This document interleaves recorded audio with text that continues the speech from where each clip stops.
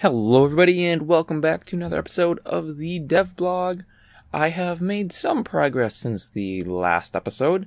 First and foremost, normal dirt is now diggable, as it wasn't in the previous episode. I should probably turn off no clip and all that other stuff. I have added water, though I really hate this texture on it. It looks horrible.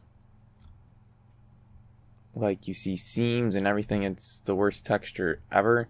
Also, you'll notice up on the mini-map there's orange stuff showing right ahead. I have no idea what that is, because there's nothing orange here. There's flowing water, but I don't think that should be showing orange. And there is some iron here, but that shouldn't really be showing orange either. So I'm not sure what the cause of that is, but yeah, we have water and flowing water. I don't have river water yet, but yeah, I made it so the hand can dig stone because I don't have any tools yet, and this is all still just the default inventory. So let's go over some of the new stuff that I've made. First off, we have cobble, which this is actually just grabbed right out of my old texture pack I was making for my test game, but have now canceled because, well, I'm making an entirely new sub-game, so I'm using some textures from that. So I have stone and cobble, and those, they match up pretty well for the colors. And then we have desert stone here, which, I don't know, I almost feel like this should be desert sandstone, except it's the wrong color. And then the desert cobble, which again, the colors match up pretty close. So I do like the way that the two work together, but I don't know. I feel like a lot of these textures are going to be remade. I have snow and the snow block. This is the iron lump. You get that from harvesting the iron ores, of course. The normal snow goes on as the snow cover for the ground. Nothing too fancy with that. And then the full snow blocks, both using the exact same textures. And one's just a shorter node, pretty much. And then we have ice, which I don't really care for the texture on. But again, a lot of stuff's going to be getting changed, so yeah, whatever. The issue I'm having is when I make these textures in Krita, the colors are totally different than they show up in the game. And I don't know why that is. I'm guessing it's something with the gamma, but I'm not sure. Okay, so this is desert sand here. And there's also normal sand, which is going to be called ground sand. All the ground nodes are being called ground. Oh, it helps if I say, give me ground sand. And I should have done 20, but whatever. And here we have the normal sand. They are falling nodes. So if I put some sand up and then dig the sand, those fall. So that works as one would expect. I thought I actually did gravel as well. Oh, you need to put in give me. And let's see, yes, I do have gravel. I don't know how I feel about this texture. But again, gravel is a falling node, so if I put some up there and then drop one, it'll fall. And I think that's pretty much it for updates. Oh, no, wait. There's also ground, what is it? Dirt with snow. I think I made that. Yes, I did. So we have this as well. Now, a lot of the stuff's not used by Mapgen yet. And mainly that just because I need to define all the biomes. I have two biomes so far. I have the grasslands, and then I have some kind of a beach thing. But something's weird here with water being way out there and everything, stone coming up to here. So I don't know. I need to do a lot of work on the biomes. I need to figure out how those work as far as everything goes for figuring out biome dispersion. I know there's some tools out there that the guys that make Mine Test Game use, so I'll have to find those tools and yeah, work with that. Oh, the other thing I wanted to show you was the iron ores here. Now there are two varieties of the block, and this will be pretty much the same for all of the ores, I think. And this actually is taking inspiration from the dense ores mod, which added a dense and a light version of the ore.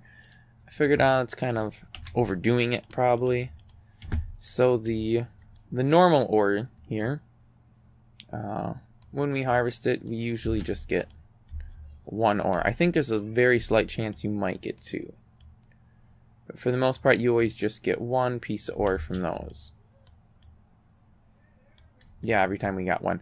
Then I have this, the dense version, which is denoted by the number 2 at the end of the name. And that will yield 2. In that case, we got 5. And we got 2. So you'll get extra ore from the heavy ores. And those all spawn naturally in the world. And let me just see if I can find some out here. I think there was some down in this hole. Yep. And how this works is it'll spawn the light versions, and then within the light versions spawn the heavy version. I have a feeling I probably have way too much out here because there's tons of it, and I don't think there should be that much. So that needs to be tweaked around. You can see I have the breath bubbles. I added those. And I also added some hearts, which I don't really care for the way those hearts turned out. I'm going to have to remake them. But there's a lot I have to remake. The texture for the iron lump here, I actually made that in Blender. And I will be doing a video on that, probably next week's video. We'll be using Blender to create thumbnails and inventory icons and stuff. Because that actually worked out pretty good. And I could have never done that by hand. Now, I did a lot of research, which I know is probably a huge surprise to everybody, considering how I usually don't do any research. And iron looks nothing like this in raw form. Iron, for the most part, doesn't really even come as lumps in the ground. It's more just like a vein inside of stone, and there's a lot of processing that has to be done to actually get iron into a lump. So this is kind of inaccurate, but hey, it's a voxel game. It's not going to be 100% accurate. Though I will say this, you are not going to cook an iron lump in a furnace and get an iron ingots out of it. The process that you will need to take your raw ores and turn them into metals is going to be a little more time consuming and a little more difficult, and that is obviously intentional because this is designed to be a more realistic, more survival based game. And yeah, getting your metals and stuff into workable conditions and then making tools out of them is going to be more than just using a crafting grid and cooking stuff in a furnace. There'll actually be like a foundry you'll have to build of some sort. It'll probably just be a single node, but it maybe will take up 2 spaces or something. And yeah, there's going to be like tooling involved where, I don't know, I'm still kind of figuring out a lot of this stuff here, but it's going to be a little more involved. You're going to need to make more stuff to make stuff. So, yeah, that is, I think, it for this update. Oh, obviously I added the crack animation here. I actually did this in Blender as well, which turned out really well, I think. I like how that builds up. And that was actually all done procedurally. I took I think it was a Musgrave, something like that texture, and just changed the intensity of it and animated it as a single icon, and then, or as a single tile, and then put all of them together. There's actually an add-on to do that, which I will probably cover in some future video as well. But that should be all of the updates. I really haven't done too much other than what I'm initially starting with here is the Mapgen aliases. So I want to get all of those nodes made so Mapgen has everything it needs to do core Mapgen.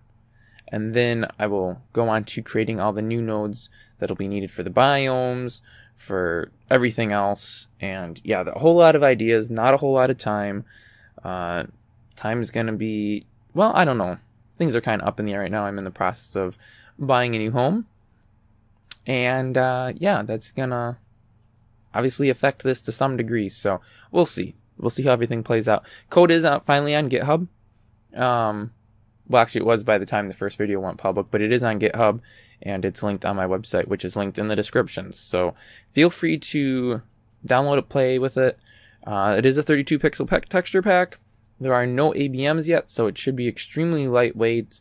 This is kind of at the stage of like minimal development tests. You know, it doesn't really do anything right now. And I wouldn't really advise doing too much work because a lot of things are going to change yet. So don't like download it and start building mansions and stuff because stuff's going to end up breaking. Plus there's really nothing to build out of other than dirt and stone. So yeah, that wraps this video up. Thanks for watching, and I will see you guys next time.